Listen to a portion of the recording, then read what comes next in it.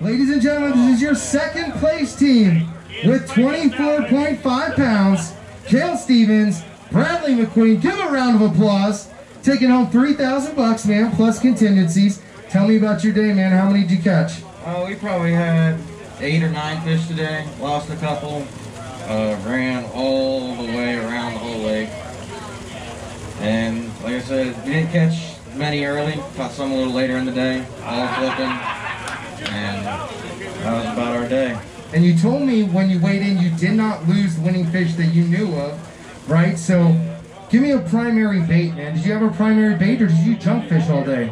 Medlock jig was the primary one. Had a stinger on the back, gambler stinger, and he was also flipping his D-bomb. So we were catching him on that. D-bomb? D-bomb. On the Medlock jig? On the Medlock jig. And did you guys know you were on that kind of quality? It sounds like you're running and gunning, man. Were you practicing? Were you on anything? What was your story, man?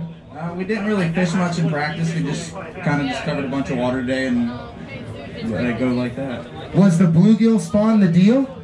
There were bluegill beds around, for sure.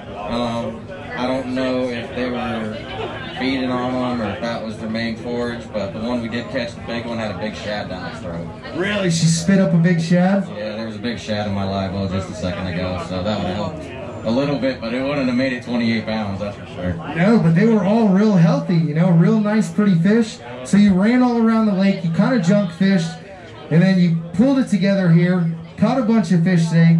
Do you think the water coming up or the bluegill spawn set the bite off?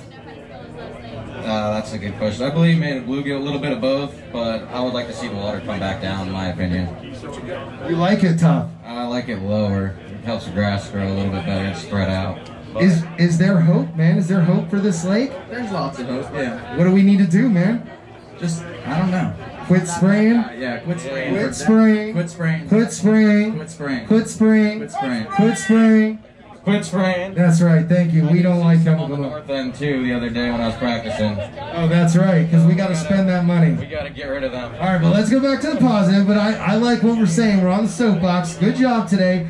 So your second place, taking home $3 grand plus contingencies, 24.5 pounds. Second place team, Kale and Bradley. Give them a big round of applause, everybody.